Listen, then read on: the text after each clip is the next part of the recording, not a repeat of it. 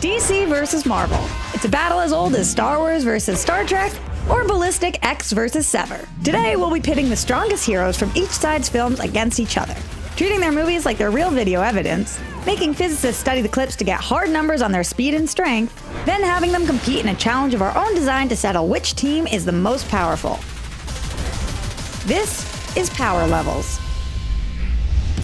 Our competitors are a who's who of OP protagonists, from the worlds of DC, Superman, and Wonder Woman, and from the MCU, Captain Marvel and Thor. For our challenges, we'll have to relay race around the Earth, see who could take the full force of a star, and finally face off in a good old-fashioned tug of war. Most points at the end of all three is crowned the most powerful. Ready? Let's go! We'll start with a quick race around the world. Each character will circle Earth's 25,000-mile equator before tagging in their partner to do the same. Fastest total time wins. To calculate their top speed, we'll analyze objects in the background of their fastest clips. By estimating the object's size, we can measure how much distance each hero can cover in a given time and get their velocity.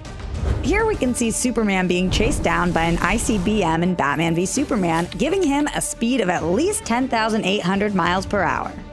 Wonder Woman can deflect bullets shot from an AR-15 in this scene from Justice League. By estimating her shoulder dimensions and how far she moves relative to the bullets, we place her speed at 1,125 miles per hour.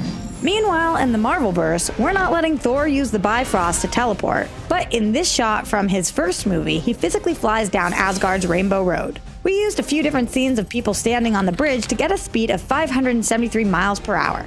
And at the end of Captain Marvel's first film, she keeps pace with the scroll ship as it jumps to light speed, which means Carol goes flying at 670 million miles per hour. Whoa. As impressive as that is, she's still got a teammate to carry. Thor would take 43.5 hours to circle the Earth, giving Team Marvel a total of 43.5 hours plus 0.1 seconds. Thor, get it together, man. We're blowing this. Wonder Woman and Superman finished their laps in 22 and 2.3 hours respectively, giving them a combined time of 24.3 hours and the point for challenge number 1. For our next challenge, they'll have to, in the words of the immortal Dinklage, take the full force of a star to measure who can soak up the most punishment. Superman's best hit is when he survives a close-range explosion from a modern nuclear bomb. Assuming he absorbs even a 10% fraction of the nuke's total energy, he'll have at least a 100 terajoule energy capacity. For Wonder Woman, it's when she takes a full blast of Doomsday's eye laser for about 3 seconds. Assuming Doomsday's lasers have the same energy as Superman's, we can look at this scene from the run-up to Zod's murder. Watch as they melt a 5-foot steel beam in about 75 milliseconds. This implies Wonder Woman can absorb at least 240 million joules. But now it's Marvel's time to shine. Thor withstands the energy of a neutron star in Avengers Infinity War. We can estimate the total power radiated using the Stefan-Boltzmann equation for calculating the power radiated from a heated body. Naturally. And we can assume the average size and temperature of visible neutron stars. This gives Thor an energy absorption capacity of at least 3 × 10 to the 26 joules. That's like getting hit with 2 nuclear bombs at the same time. And yet, that's nothing compared to his teammate. Accelerating any object with mass to the speed of light takes an infinite amount of energy. So if Captain Marvel can accelerate to light speed, her body can absorb an infinite amount as well, breaking the challenge and possibly the MCU. Marvel absolutely crushes DC in this challenge, tying up the score at 1 point apiece. Now it's time for a tug of war.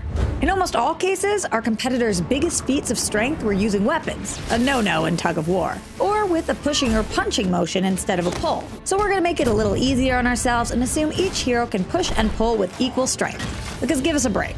Check out this shot of Superman punching Doomsday as they fall back to Earth. We'll estimate Doomsday's mass is roughly the same as a small elephant, then measure his change in momentum after he's hit. Superman imparts a 10 million Newton punch, or roughly the thrust of a space shuttle booster engine. For Wonder Woman, she overhead presses a British Mark IV tank that weighs 32 tons. This means she can lift with a force of 284,000 newtons, or about the same thrust as a 747 engine. Thor's largest feat of physical strength with his own body, no hammers allowed, is when he knocks the Hulk across the arena on Sakaar. Looking at specs online, the Hulk weighs an estimated 1,400 pounds, which means Thor has 111,200 newtons of force at his disposal. For Captain Marvel, almost all her strength scenes involve her energy blasts. Her best show of strength with her body is when she kicks Karath across a room. The average person can punch about 75% as hard as they can kick. So 75% of the force exerted here gives us a result of 11,187 newtons. Fun fact, we asked our scientists how hard our heroes could pelvic thrust because we are children, and it turns out an air hump is anywhere from 0.1 to 1% the force of a punch, meaning Superman's hips generate at a minimum twice as much as it takes to break bones, and a maximum somewhere around the thrust of an F-22 Raptor engine. Oh my god, Lois, I'm so sorry. Anyway, after adding the totals together, DC crushes Marvel, with 10,894,000 newtons to Marvel's paltry 122,387, giving them point number 3 and the overall win. Uh-oh, I can feel the Marvel fanboy rage from here. Let's see, can we give the MCU one more chance to even up the score? How about we see which team would do the best at knocking a comet off a collision course with Earth? No restrictions on weapons or energy blasts. Cool? Cool. Let's pick a well-known orbiting object like Halley's Comet, and let's say the best time and place to disrupt it would be when it's closest to the sun. The heroes will try to add as much force as possible to knock it off its path and out of the solar system. So once again, we'll look for each character's greatest on-screen feat of strength, but now we can take all their powers into account, not just punches and kicks. For Captain Marvel, her strongest move becomes when she smashes through the Kree warship at the end of her solo outing. Assuming the ship has something like 5-inch thick steel walls, her max force skyrockets to about 4 million newtons. But let's stop here for a second. We don't want to waste your time. It would take billions of joules to push Halley's Comet out of orbit. None of our heroes show off anything close to that power on screen.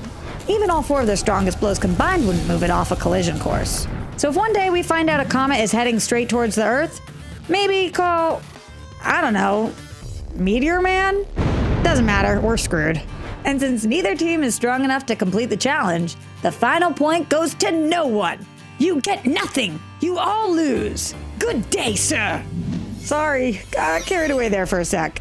Turns out DC is still the overall winner and earns the title of most powerful duo. Congratulations, gods! You beat the MCU everywhere but the box office. If you don't like it, too bad. That's where the data leads us. And the data doesn't care about your feelings, but we care about you. Let us know who you'd like to see square off, and you can see them here in the next episode of Power Levels.